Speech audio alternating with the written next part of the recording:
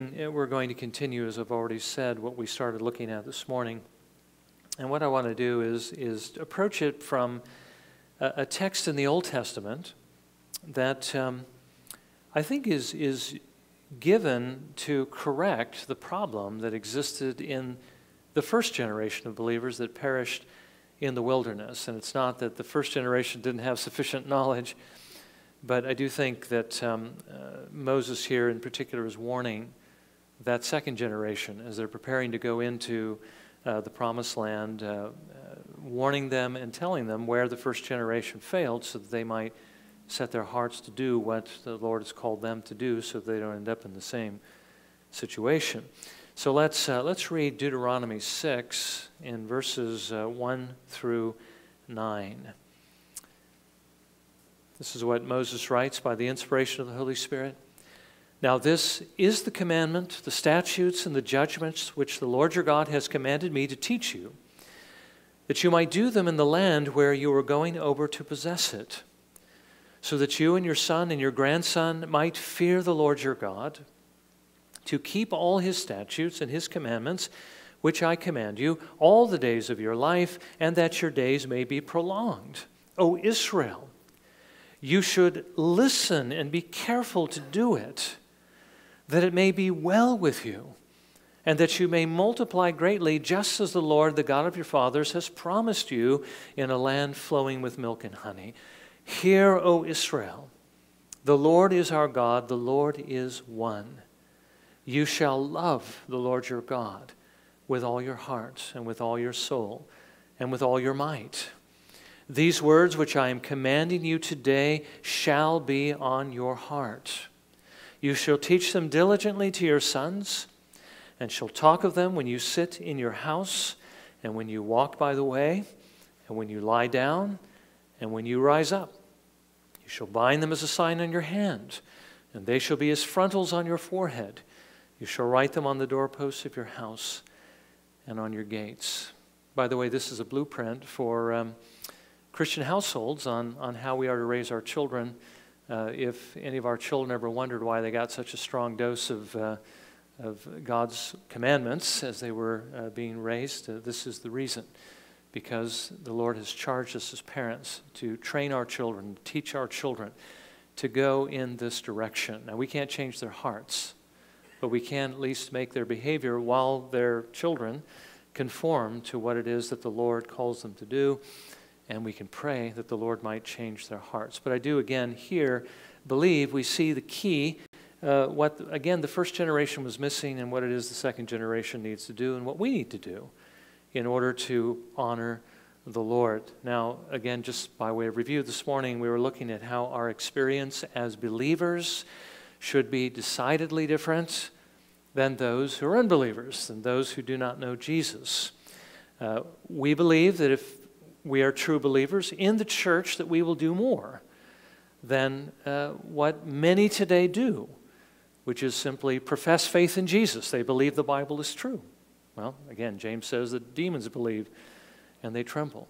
We'll do more than just simply join a church or be baptized, meet together and worship the Lord on His day and eat His supper.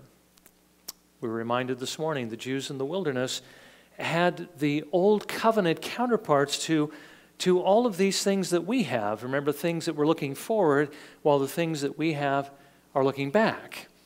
Now, they had things that could have saved them and could have built them up in the Lord Jesus Christ if they had believed, if they had genuine faith. But as we were reminded by Paul this morning in 1 Corinthians 10, most of them were laid low in the wilderness, which means most of them were destroyed in God's judgment.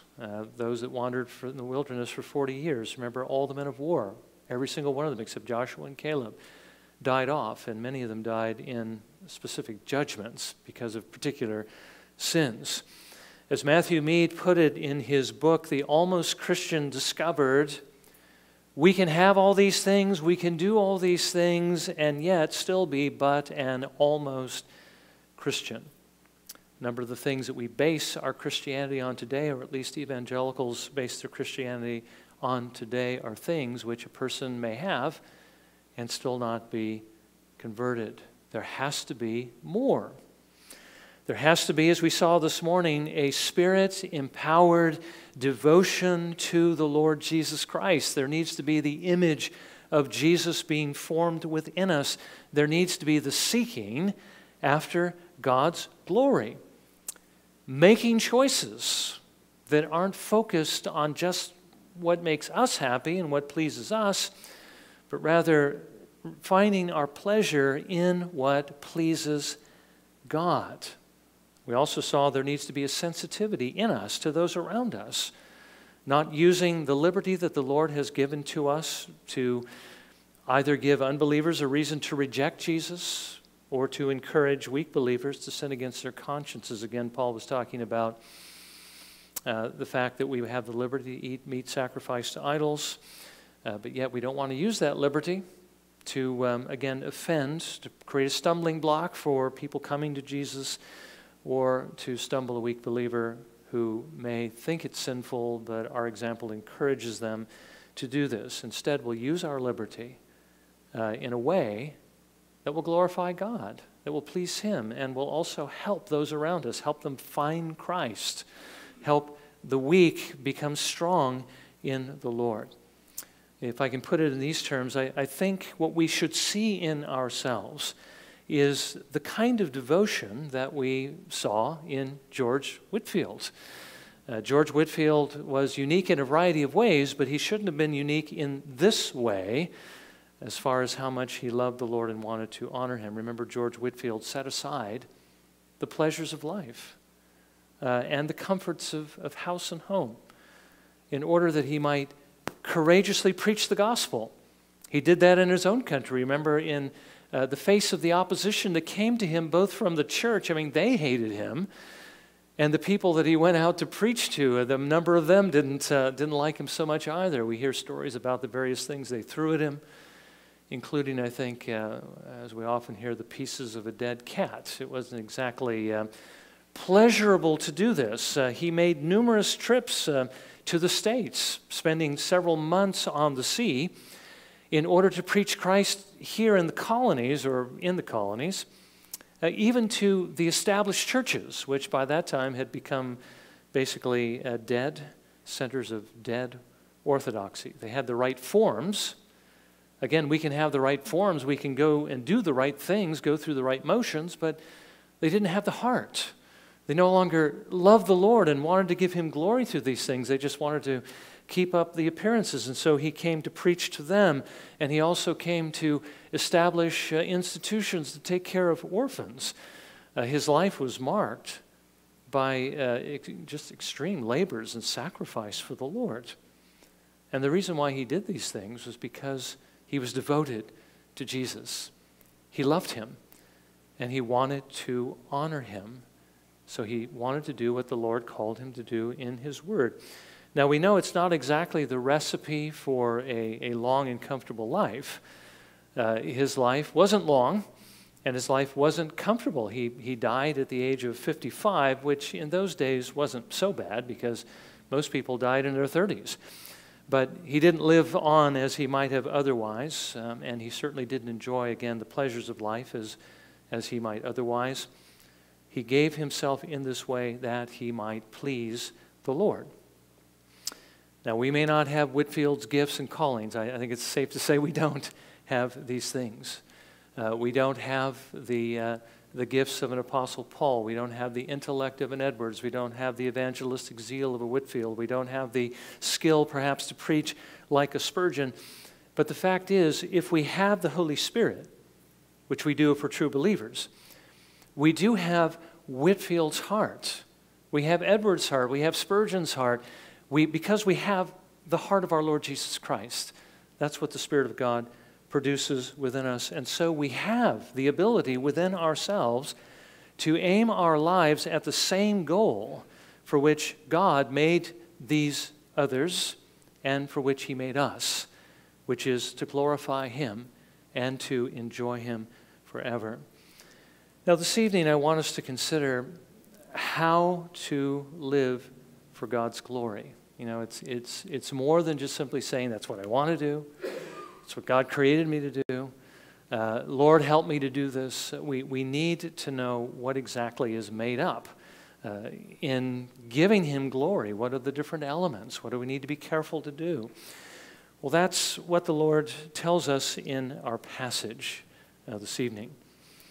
Now, remember this morning we saw what happened to most of those who came out of Egypt with Moses. The author to the Hebrews quotes what the Lord said through Jeremiah in Hebrews 8, verse 9. For they did not continue in my covenant. They didn't obey me. And I did not care for them, says the Lord. By the way, this is the problem that the new covenant corrects, right? Because the law written on stone could not give one the ability to obey or to keep the covenant of God. But the Spirit writing that law in our hearts certainly could. Now, he was doing that in the Old Covenant as well as in the New Covenant, but apparently in the Old Covenant, not many of them had that going on in their lives, particularly in that group that came out of Egypt. But here we see Moses speaking to the second generation, those children. Remember the Lord said to those men of war, you're not going to enter into that land, but your children, whom you were afraid of or afraid for, that were going to be destroyed in the land if we entered in, I'm going to bring them in. Well, now the generation has died off. Now the Lord is bringing the second generation in, the children of those who were in Egypt and who died in the wilderness. And from what he says to them, we again see why the first generation failed to enter into that land and what the second generation has to do differently if they want to enter the land and stay in the land. And that we see in verses 4 through 6, where Moses says this, Hear, O Israel, the Lord is our God, the Lord is one. You shall love the Lord your God with all your heart and with all your soul and with all your might. These words which I am commanding you today shall be on your heart. And those words would be the laws, the statutes, basically the law of God. The first generation failed in that they did not circumcise their hearts through faith in the Lord Jesus Christ who was to come. They didn't apprehend and apply Jesus to themselves through the types and shadows, which, again, God gave them to them for that very purpose. And so they didn't love the Lord, they didn't obey his word, and they weren't seeking after his glory. And again, we saw many examples of that this morning. Now, by the way, this is the same reason why no matter what any unbeliever does, what we call, again, sometimes we look at the people around us. I remember Bob Strimple giving this example in seminary so many moons ago. And he talked about a young man who went to seminary, got all fired up for preaching the gospel, and he was going to go on in the mission field. So he starts on his way out there, and essentially as he's taking buses and going various things, he runs into a lot of people from different religions. And he runs into people who seem like they're very outwardly moral and very nice people who do a lot of nice things. And he began to ask himself the question, why am I going to the mission field to preach Christ to them when it appears to me that they're already nice and good and they don't need him? Well, the problem is they're not that nice and they're not that good, even if they appear to be, even as God's people whom he brought out of Egypt, even though they were in the church and had all these things, weren't necessarily good because they lack certain things. The Bible tells us that unbelievers can't please God as long as they are in their unbelief, because there are certain things that they cannot do. Same thing the Jews couldn't do, and so ended up being destroyed. And we read about these things. I thought I would sort of take liberty here and read a section of the Westminster Confession of Faith, which is a very useful document and a shortcut to learn what the Bible teaches. Well, this is what we read in Westminster Confession of Faith, chapter 16, verse 7. And listen to this, because this not only tells us why they can't please the Lord, but it also tells us how we can please the Lord. He says this, or the assembly says this, works done by unregenerate men, although for the matter of them they may be things which God commands, and of good use, both to themselves and to others. When we do what God commands, it not only helps us, but helps other people. Yet, because they, that is the good works they do, proceed not from a heart purified by faith, nor are done in a right manner according to the word, nor to a right end, the glory of God, they are therefore sinful and cannot please God or make a man meet to receive grace from God, and yet their neglect of them is more sinful and displeasing unto God. So even though they might be doing, what God commands, and even though it may appear, as it did to the man as he was going to the mission field, that the things they're doing are good things, they really aren't good things. They may be useful to them and to others, but they're not pleasing to God because they are lacking certain things.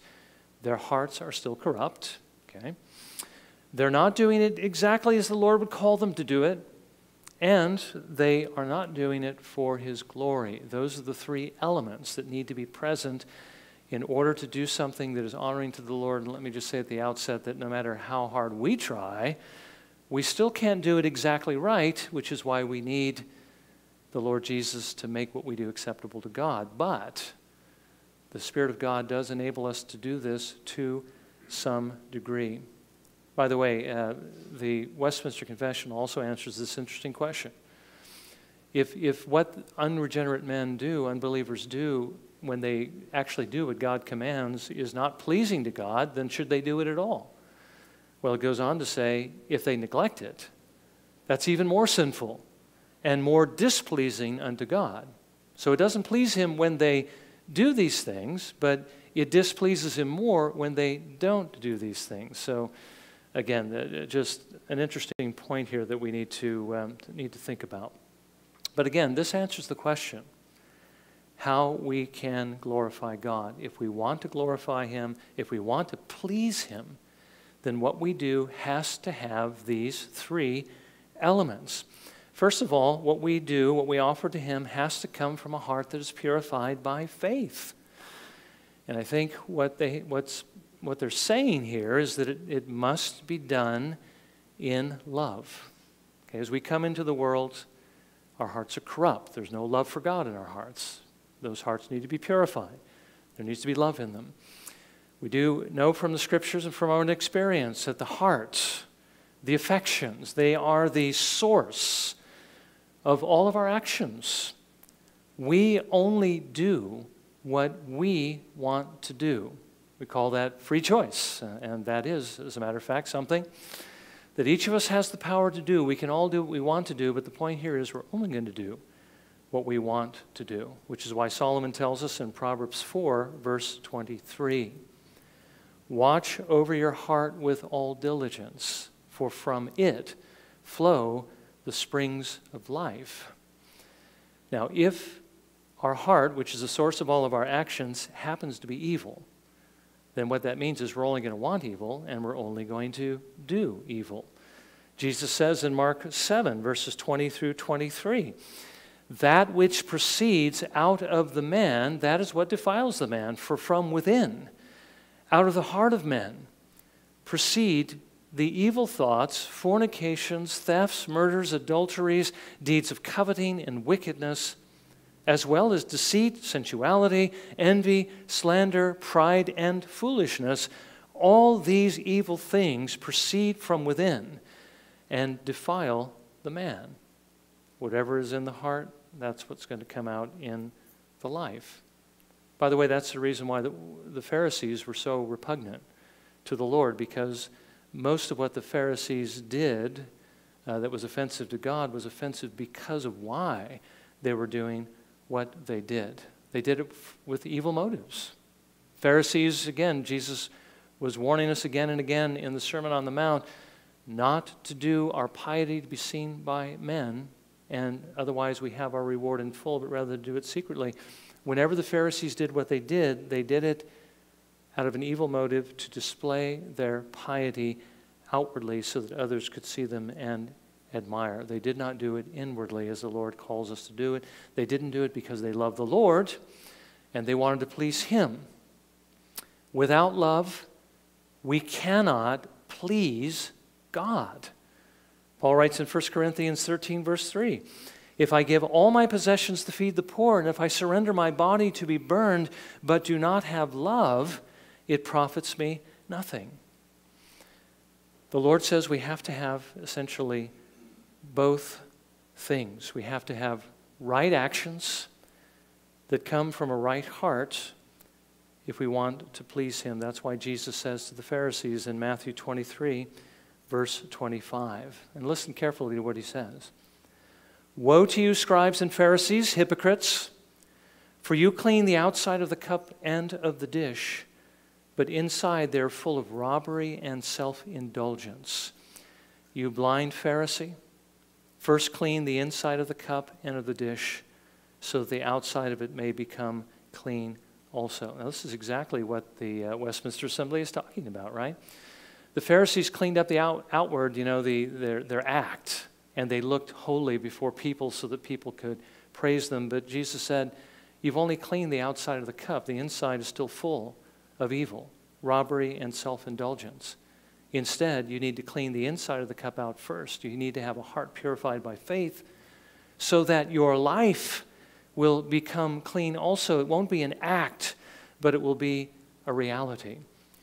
Our hearts must be cleansed by faith. Now, if we have trusted Jesus, our hearts have already been cleansed by faith, because that's what the Spirit of God does. When He applies Jesus to us, He cleans up, as it were, the well springs of our hearts by pouring into them love.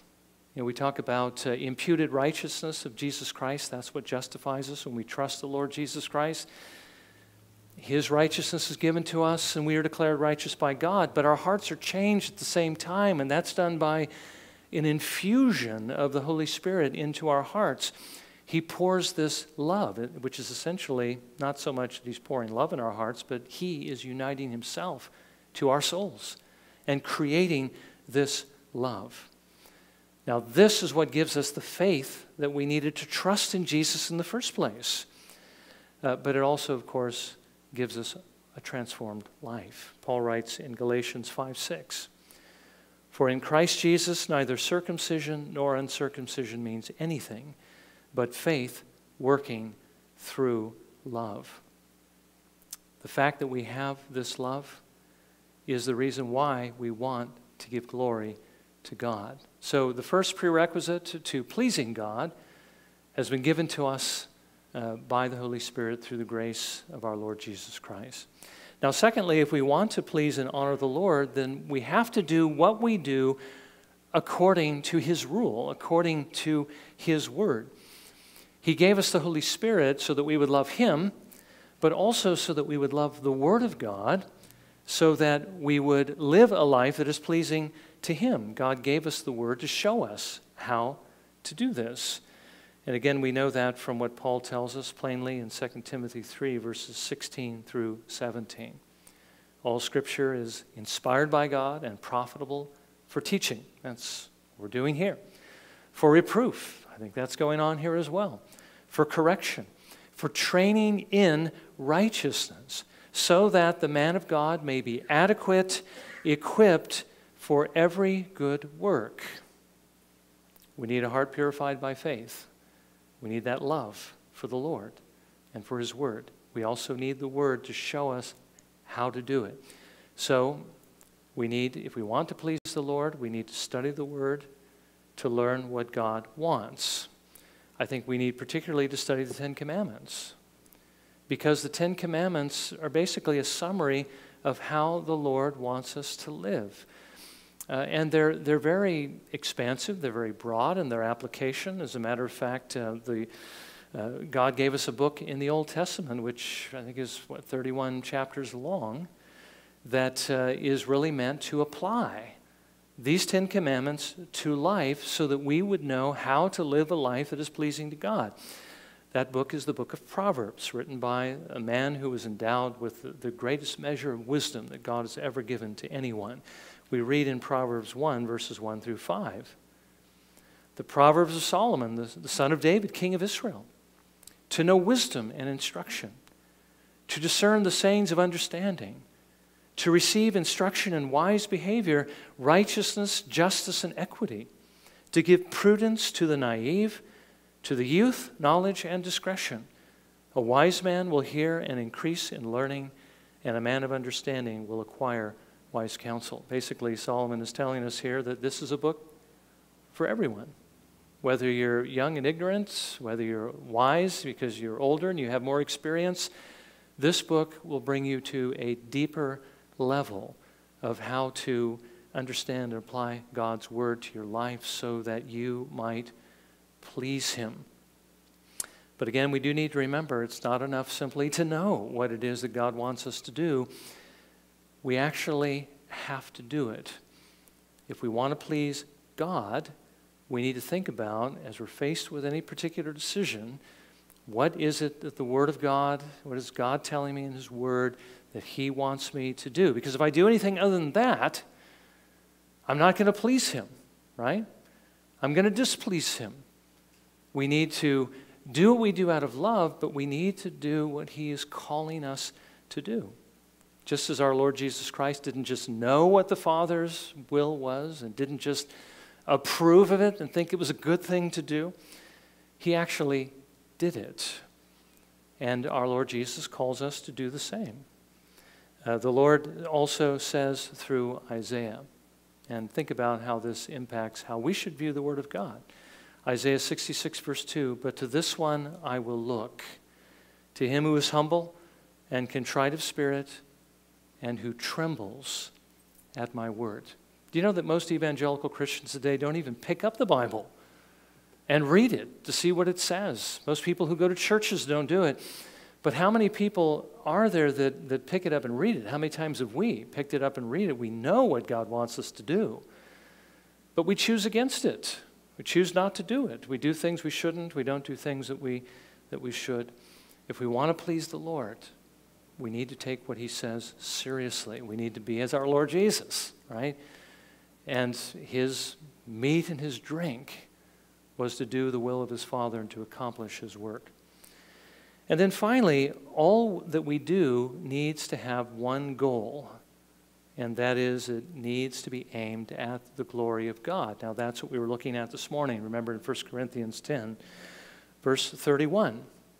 Paul says, "Whether then you eat or drink," and again, that's talking about the things that we have liberty to do it all to the glory of God. Make sure that your eating and your drinking is pleasing to Him. Make sure you're using it to serve others and not just please yourself. We read in our meditation in Colossians 3, verse 17, "Whatever you do in word or deed, do all in the name of the Lord Jesus, giving thanks through Him to God the Father." In verse 23, "Whatever you do your work heartily as for the Lord rather than for men." And Peter writes in 1 Peter 4:11, "Whoever speaks is to do so as one who is speaking the utterances of God. Whoever serves is to do so as one who is serving by the strength which God supplies, so that in all things God may be glorified through Jesus Christ, to whom belongs the glory and dominion forever and ever. Amen." We do need to remember the reason why God made everything that He made. You know, He didn't make this world and put us in it so that we could seek our own pleasure and do our own thing. But He made these things for His glory. He made us for His glory. He redeemed us for His glory. We saw not too long ago in Romans 11, verse 36, "For from Him," that is God, and through Him, and to Him are all things. He is the source. He is the one who made these things. He made them for Himself. To Him be the glory forever, Paul says. Amen. Now, if that's the reason why God made us, if that's the reason why He redeemed us, if that's the reason why He gave us His Holy Spirit so that we would want to do this, if this is why He gave us His Word so that we would know how to do this, this needs to be the purpose behind everything we do. It needs to be the reason we do all that we do. Remember the Westminster Shorter Catechism, first question, what is the chief end of man? Man's chief end is to glorify God and to enjoy Him forever. And so here, I think we need to take a step back. And we need to look at what it is we're doing. You know, why we're pursuing the things we're pursuing, why we spend our time the way we spend it, why we're praying for the things that we're praying for. And ask ourselves, are we doing these things for God's glory, or are we doing them for our own? I mean, we all have a particular vocation in life, and perhaps, it's ahead of us, perhaps it's behind us, perhaps we're in the middle of it. But we do need to ask ourselves this question: why did we pursue this in the first place? Now, if we weren't believers at the time, of course, there's not much we can do about that. But why are we doing what we're doing now? Is it because this is what I believe God made me for? This is what I believe He wants me to do? Or is it something that I want to do? We think about what the Lord calls us to do in Scripture when He says, husbands, love your wives. Why do you love your wife? Why would you do this?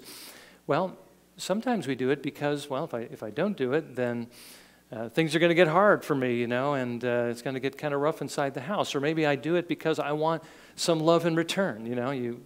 We all like to receive love in return, and the same thing, wives toward their husbands or parents toward their children. But what's the main reason why we should do these things? It's because the Lord calls us to do these things, and because we want to please Him.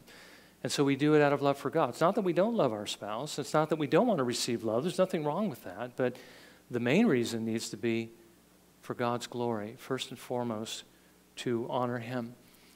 When we pray for the salvation of our children, our family members, and our friends, why do we ask the Lord for these things?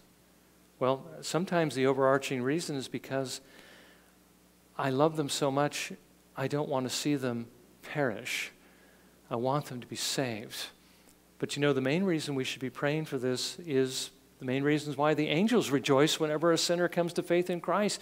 It's because their Lord is glorified when a lost coin is found, when a lost sheep is recovered. There's more joy in heaven over a sinner that repents than over the 99 that don't need repentance. We should desire these things primarily because it gives glory to God. And when we seek after these things for that reason, the Lord is more honored. He is more glorified by that. We may find that a number of the things that we do, the number of the things that we ask the Lord for, we're doing more for ourselves than we're doing for God. But our lives need to be directed at the glory of God. Remember our Lord Jesus Christ, He didn't seek for His own glory. He wasn't looking for fame and fortune. He wasn't looking for a comfortable life. He didn't do the things that He did to make things easier on Himself, but everything He did in order to please His Heavenly Father. And that is what our Lord Jesus Christ calls us to do. If Jesus had not done that, then we wouldn't be saved. Remember, He prayed in the garden, if it's possible, let this cup pass. He didn't want to have to go through the cross and the wrath of God on the cross and so forth. If it's possible, Lord, that they can be saved in any other way, let this cup pass. Nevertheless, not my will, but your will be done. I know you sent me into the world to do this, and I'm going to go through this for your glory and for your praise. Jesus didn't go through that because it was an enjoyable experience. Okay? He did it because He wanted to glorify His Father. If George Whitefield had been seeking, again, his own pleasure, he never would have gone through the things that he went through to bring the honor that he did to his Lord. You see, you can't seek your own things and the Lord things and expect to honor the Lord in the way that these honored the Lord. The Lord says again through Paul, whatever you do, do all to the glory of God. So let's be reminded this evening that that's what the Lord calls us to do. And let's seek by His grace to get our aim straight in the things that we would set our hearts to do for the Lord in this world. Well, let's bow for a moment of prayer, shall we? And let's ask the Lord to help us to do this.